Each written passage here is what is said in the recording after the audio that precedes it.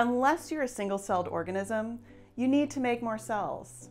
How do cells do that? Let's take a look at the life of a cell, which is made of a series of phases called the cell cycle. During the cell cycle, cells can do nothing, make stuff, or divide. The most famous of those phases is that of division, which is called mitosis. At the end of mitosis, we have two identical cells. This means the cell needs to make a second copy of everything so that it can put those copies into the new cell. Before we get into mitosis, let's look at the other phases of the cell cycle. Just because they're not as famous doesn't mean they're not as important. The first phase is called interphase, and during interphase, there are 3 G phases. The G stands for growth. Cells don't always have to be doing things. Sometimes they're just resting and doing their basic functions. This phase is called G0 because there's no growth happening. And during interphase, cells will go into and out of G0. But if the cells want to divide, eventually, the first step is moving into the next G phase called G1. During this phase, the cell is putting together everything it needs to make more DNA, mainly nucleotides and proteins, which are mostly enzymes. Once the cell has all this stuff together, it can move into S phase. The S stands for synthesis because this is where the cell will synthesize a copy of the DNA for the new cell. Once the cell has that copy, it's able to move into the G2 phase. Here, the cell replenishes energy stores, duplicates the organelles, and makes the proteins needed to be able to move the chromosomes in the next phase, which is mitosis. Let's do a quick check-in. If we think about what the cell needs to do to divide, we can come up with the following items: double DNA, gather nucleotides and make enzymes, rest, and create more organelles. So pause the video for a minute and think about which phase each of these corresponds to. Press play when you think you're ready.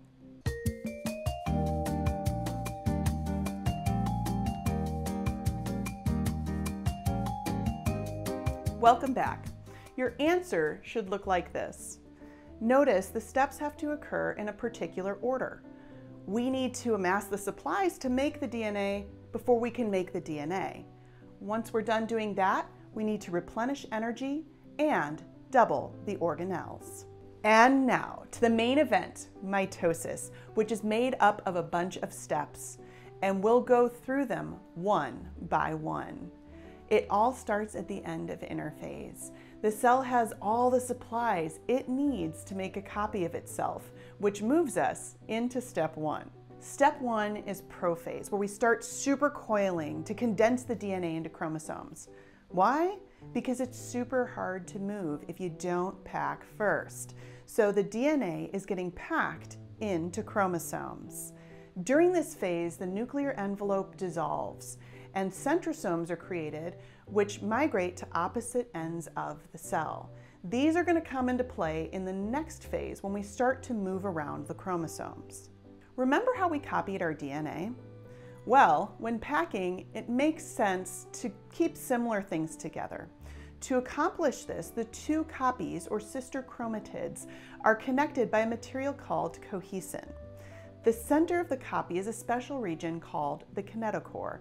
Microtubules from the centrosomes will reach out and grab onto that kinetochore.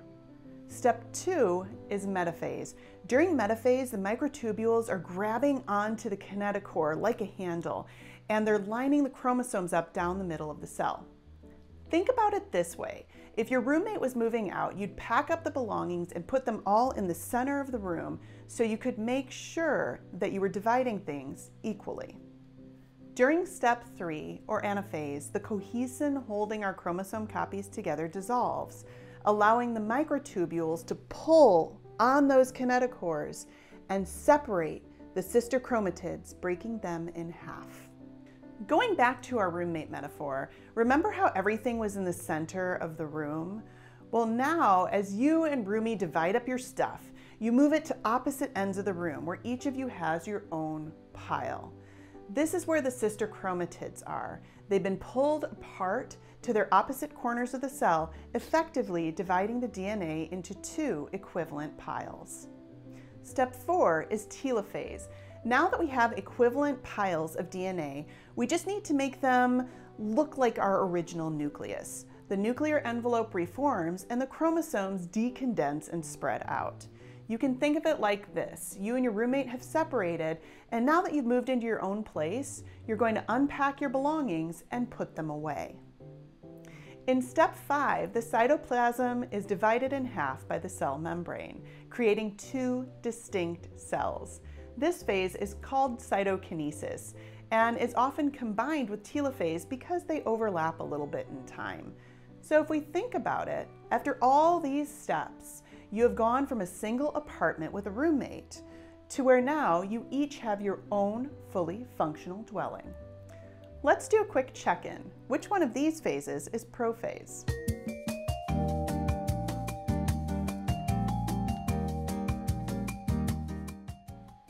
If you guessed E, you're correct. During prophase, the chromatin has condensed and the chromosomes should be visible. Which one of these phases is metaphase?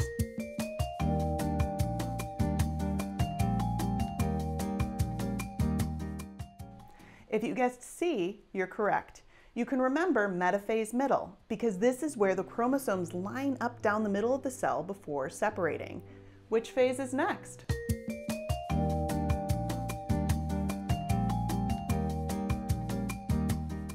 If you said anaphase, you're correct.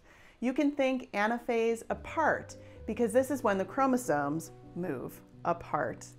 Last, we'd have telophase and cytokinesis. In telophase, the cell will develop a second nucleus. You can think telophase 2. Then, during cytokinesis, the membrane will pinch in and separate the cell into two. There are tons of mnemonics to help you remember the order of these phases. Two of my favorite are I passed my anatomy test and people meet and talk. I also find it helpful to think about why each step occurs. This helps me to put them in logical order. A helpful way to put it in order is to think of our roomy moving situation. Interphase is when you and your roommate had to make copies of everything. Then you had to organize and pack it, and that happened during prophase. During metaphase, you moved all your boxes to the middle of the room, and during anaphase, you separated them into two distinct piles. In telophase, you and your roommate moved to completely separate places and unpacked your stuff. And cytokinesis is like building a wall between your separate apartments to complete the move. This is how duplexes are made. Now, cell duplication can't happen all willy-nilly. It needs to be controlled. In fact, when it isn't in control, you can end up with things like tumors. So, how do cells know when it's okay to replicate, and how do they make sure that this happens properly? First, cells need to get a signal to divide.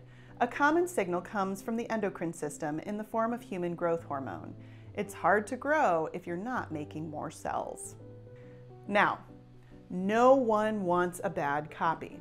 Avoiding mistakes is done through the use of the cell cycle checkpoints. The first checkpoint happens at the end of G1.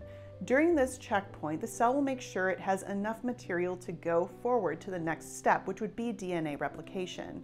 It also checks the DNA for damage because we don't want to make a copy of damaged DNA. If either of these conditions is not met for the cell, it'll stop its progression through the cell cycle and fix the problem, or enter G0 until it gets the go-ahead in the form of a cell signal. The next checkpoint happens at the end of G2. Here, cell size and protein reserves are assessed, and the copied DNA is given the once-over to make sure that it copied properly. If there's a problem with the DNA, it gets repaired before we move on.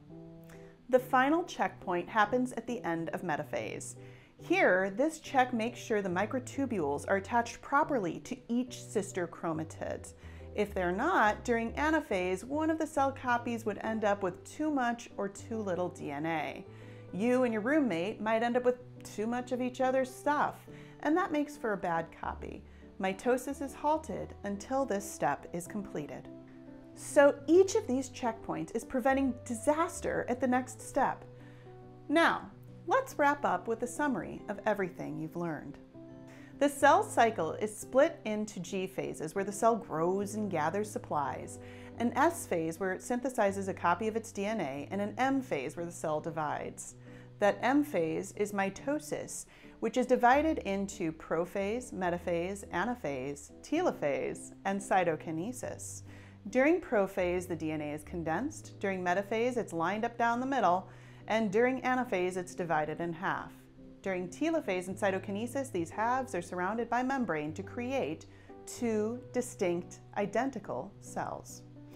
There are 3 checkpoints that make sure that cell division doesn't happen unless everything is ready for the next step. That's it for mitosis.